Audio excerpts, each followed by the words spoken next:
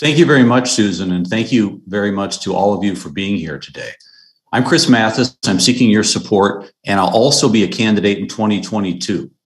We owe Randy Freeze a debt of gratitude, and whoever fills the seat will need to have significant experience. I believe my legal, legislative, and personal background put me in a position to hit the ground running in Phoenix.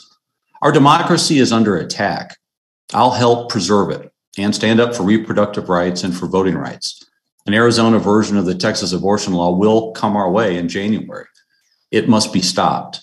And Republicans in Phoenix are continuing to do everything they can to make it harder for all of us to vote. We cannot allow these efforts to succeed.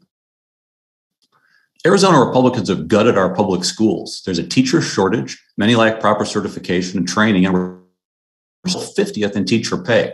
Dead last is simply not acceptable, particularly in a state with our growth and economic resources. We can do much, much better. Democracy is based on people working together to solve problems, and we're facing some very tough ones. Our capped water supply is endangered as never before, largely due to climate change. Now is not the time for half measures to address this situation. Our nursing homes and other elder care settings are virtually unregulated, just as more and more of our fellow Arizonans are in need of this kind of care. This needs to change. I know this because I practiced elder law in Tucson for 15 years. I teach courses on healthcare law and policy and aging at the University of Arizona. I've worked in the Illinois General Assembly, the U.S. House, the British Parliament, and as a healthcare legislative assistant in the United States Senate, where I staffed the Health, Education, Labor, and Pensions Committee. I served as former state rep Nancy Young Wright's campaign treasurer in 2010, and I'm proud she's endorsed my candidacy. My wife, Colleen, served from 2011 to 2021 as chair of the Arizona Independent Redistricting Commission. Once she stepped into that role, I stepped down from mine as an elected Democratic PC for the length of her 10-year term. Now I'm back. My academic background includes undergrad and law degrees from the University of Illinois, a Master of Public Administration from the Harvard Kennedy School, and a Master of Public Health from the Harvard School of Public Health.